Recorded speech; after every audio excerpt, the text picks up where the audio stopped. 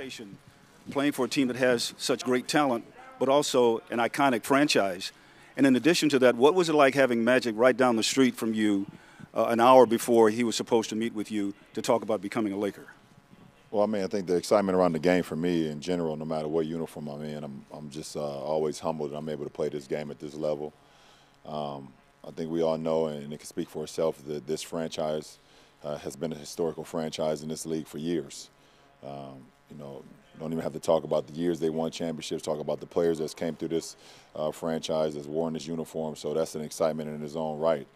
And then it's just always humbling for me anytime I get an opportunity to be a part of something special, and I believe the conversation I had with Magic that night was a special night, so I'm happy to be in this point today.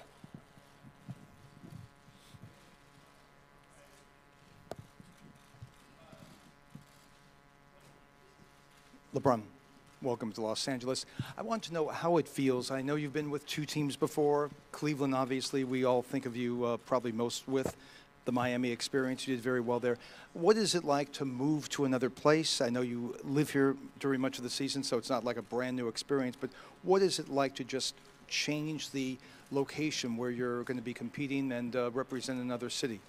I mean, well, it's always challenging when you move, no matter if you do it as a professional or if you've done it, in your adolescent days, which I did a lot. So, moving from place to place is something that, I've been accustomed with, especially growing up, where I come from. So, it's more challenging for your family, and your friends that take the leap and take the change as well. It's an uncomfortable position for them at the beginning, uncomfortable for me as well. Just, learning new streets, learning new routes, learning new, new people, being around a different environment. So it's always a learning experience when you have to change locations. So, it's an adjustment that myself and my family and my friends will all adjust to, and but we'll be fine because we have each other. Hey, LeBron, Kurt Sandoval from ABC7. Curious, as a man who's been to the NBA Finals 8 consecutive years, the last time you weren't in the Finals is when this franchise was in the Finals. What's your expectations as a man who's measured by championships? Well, my expectation, is to try to get better every single day. I don't expect nothing. You work for what you want, and you can't expect anything. I think that's all.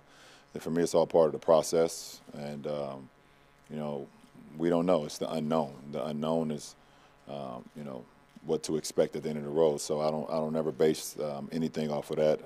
What I know I can bring to the table is, being committed to, having excellence, every single day from a mindset standpoint and from, how I prepare to go out and play. So, everything else take care of itself. Lauren Jones, LA Sentinel.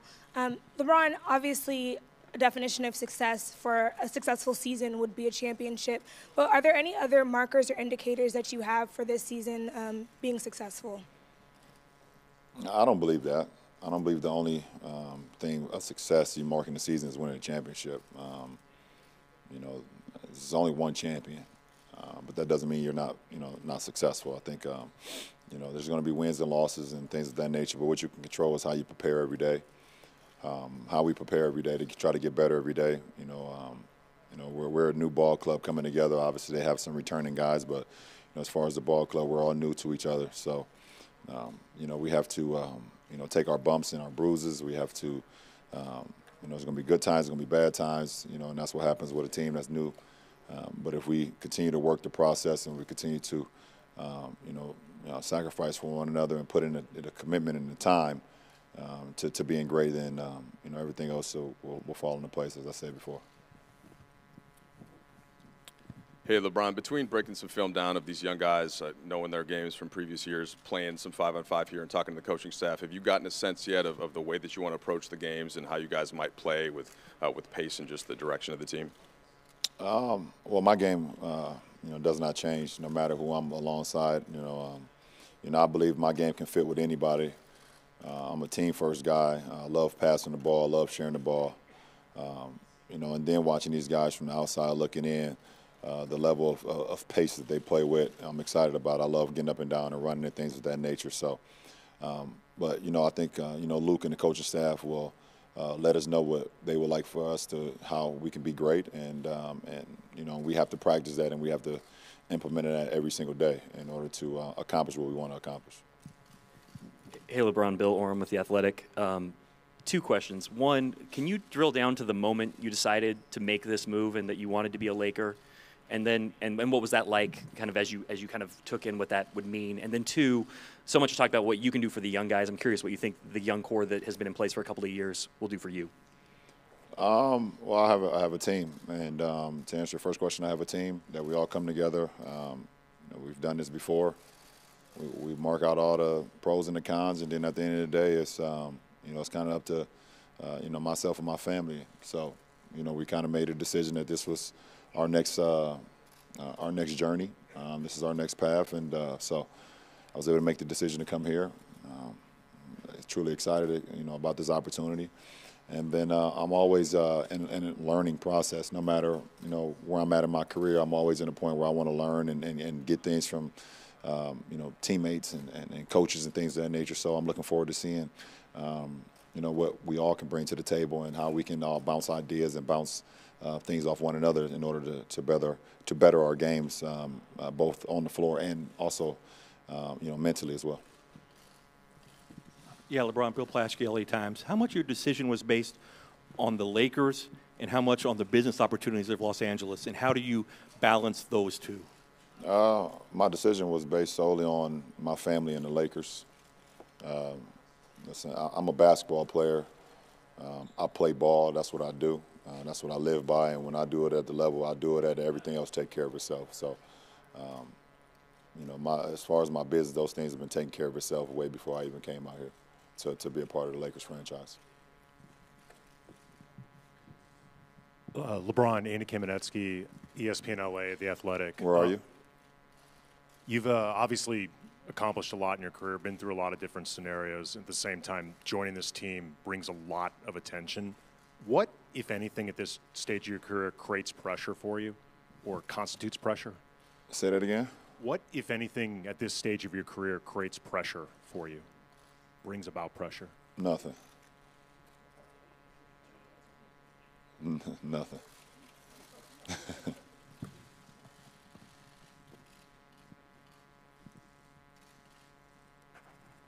LeBron, you're at the far back Hi, Marcelo Correge from TV Globo Brazil.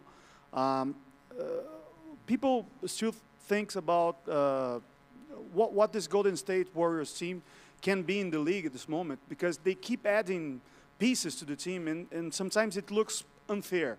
But you have a young core here with you and some talented players as well. Do you think that this Los Angeles Lakers can beat Golden State in the Western Conference? We got a long way to go to get to Golden State. They could pick up right where they left off, starting with training camp. If they start today or whenever they start, we're picking up from scratch. So we have a long way to go. We can't worry about what Golden State is doing. Golden State is Golden State, and they're the champions, and they've been together for a few years now. So, we put that to the side. We can only focus on what we can do to get better every day as a Lakers franchise, and and hopefully someday we can put ourselves in a position where we can compete for a championship, as Golden State has done for the last few years.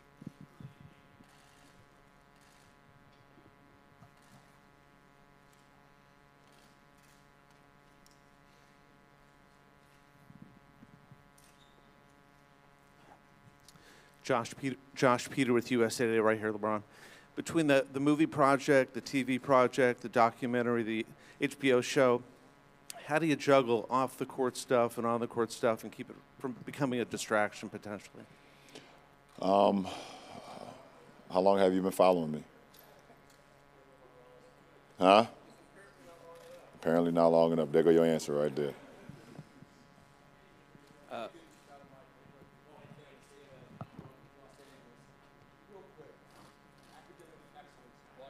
What did you make of Tiger Woods winning that championship yesterday at 42 years old? To be honest, I didn't get an opportunity to see it. Sunday is usually, for the most part, family day with me and my kids and football. So I didn't get an opportunity to see it, so I can't even answer that. LeBron, over here, Young Masuki, ESPN.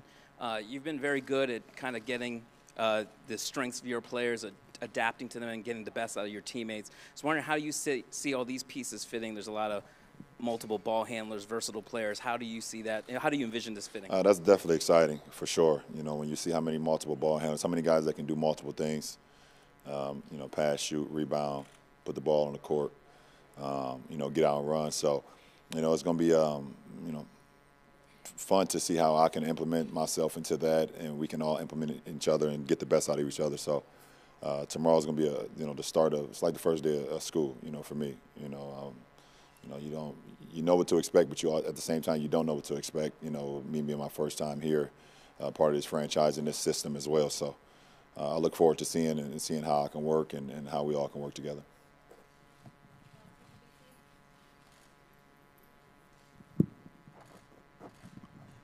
LeBron, right here, LA, Brad Twin, LA Times. You and Rondo had some epic and testy games when you guys both played in the East. What's it going to be like having him as a teammate, and what was it like having him oppose you during those pickup games last week rather than play on your team? Yeah, Rondo in my career, and since I've competed against him over the years, has always been one of the most cerebral players, smartest players that I've ever competed against, and one of the most competitive guys I've ever competed against. He know everything that's going on the floor. He know everything that you're doing. He know everything the team is doing. He know all the strengths and the weaknesses.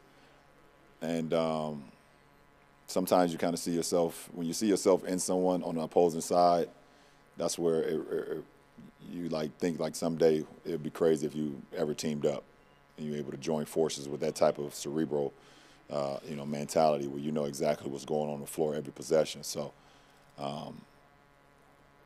it's gonna be a really cool, you know, moment when I step out on the floor with Rondo, just knowing, you know, things that he see and he know things that I see with us never even have to say anything.